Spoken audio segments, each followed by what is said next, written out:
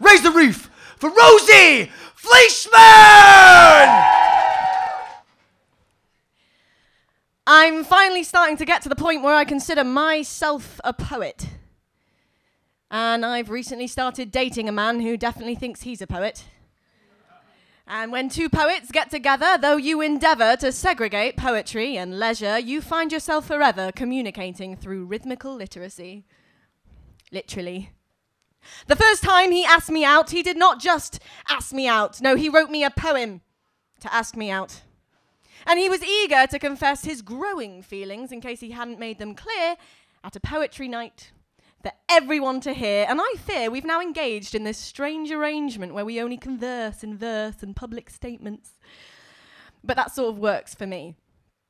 Though I have a reasonable mastery over language and text, I severely despise having to express how I feel. I like to disguise what's real behind abstract concepts, metaphors, and rhyme.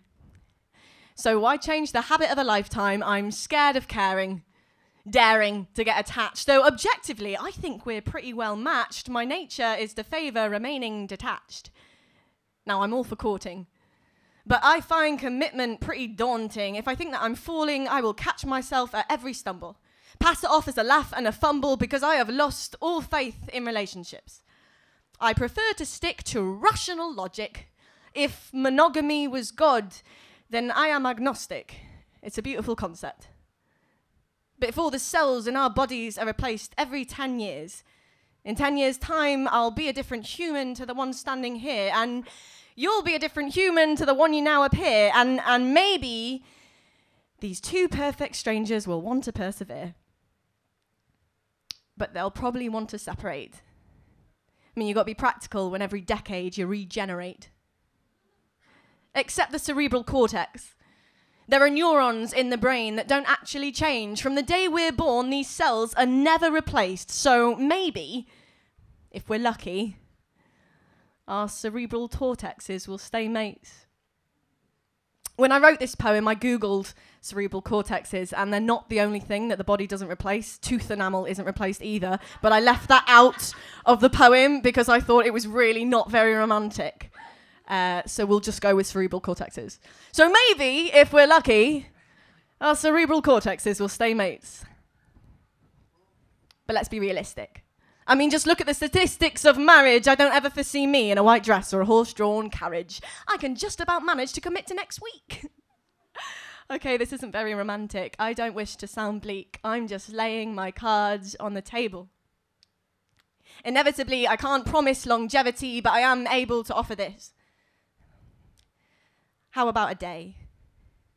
Just one particular day. Let's say right now a significantly sized comet is hurtling towards us, and we have just 24 hours before we all disintegrate into dust. We're heading for Armageddon. Earth is threatened and death is beckoning. If tomorrow the world was coming to an end, then I'd like to extend the offer to spend my final day with you. Have one last conversation under the moon, climb to the top of a mountain and watch our planet burn whilst we write poems about the view. Or just sit and watch box sets in your room. That's what I'd choose to do. If I had just one day left, I'd choose you. And right now, that is all I know. So, my mate, the end is nigh. Do you want to hang out tomorrow? Thank you very much.